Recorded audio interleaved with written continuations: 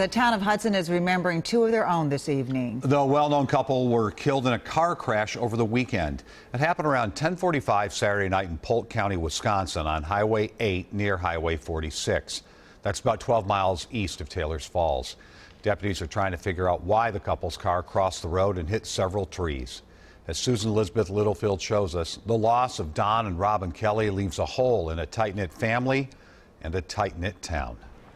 It's business as usual at Kelley Gallery in Hudson, but nothing here will ever be the same.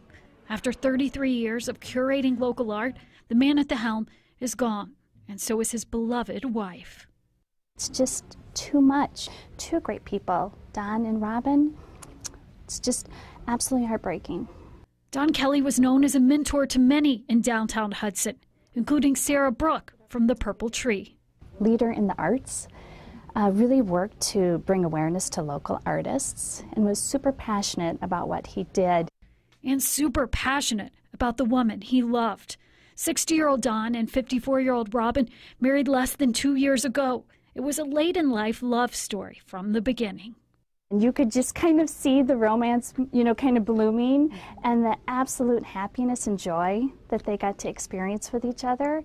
5 kids between them and endless love. Just last week, Don had started planning a holiday spa experience at his neighboring business.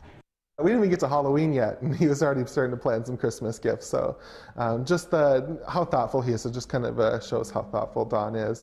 A man known for installing art in the Excel Energy Center and running 2 galleries and a frame shop. He knew how to spot art that was valuable and a love that was priceless. I guess that's the comfort we can look at for the moment, that they died in complete love with each other.